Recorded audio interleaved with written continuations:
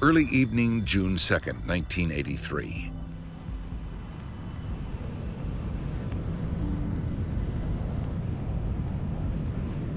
Just before 7 o'clock, the plane is a little more than halfway to Toronto.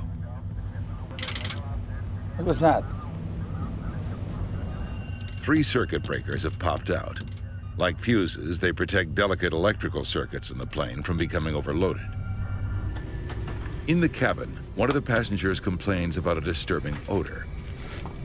Yeah, that is a strange smell. A wisp of smoke is leaking out of the washroom.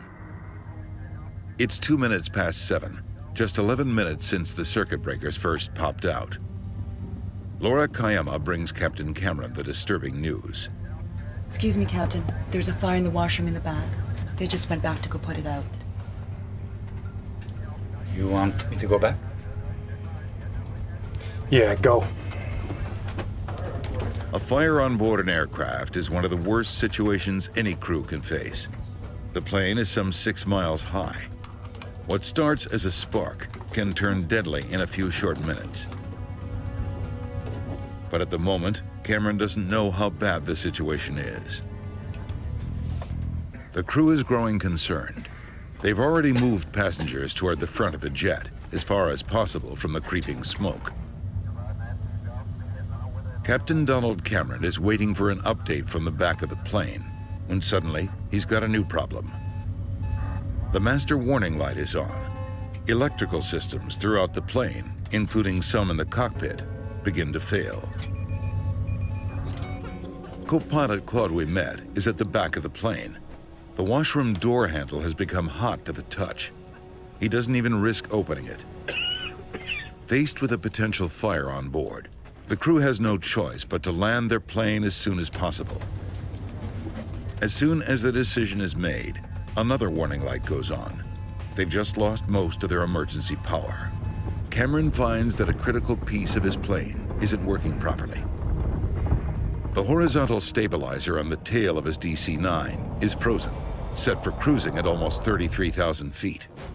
Cameron uses the part that's still working, the elevators, to make the plane dive. But like a car that's lost power steering, the aircraft resists. As Cameron pushes on the controls, they push back, with a pressure equal to 44 pounds.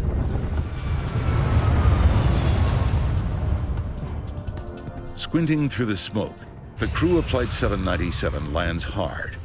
At 20 minutes after 7, the Air Canada plane is on the ground.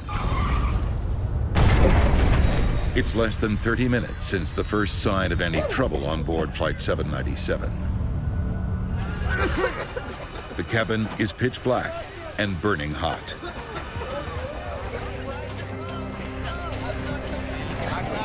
Passengers who have found the exit slide off the wing and stumble to safety.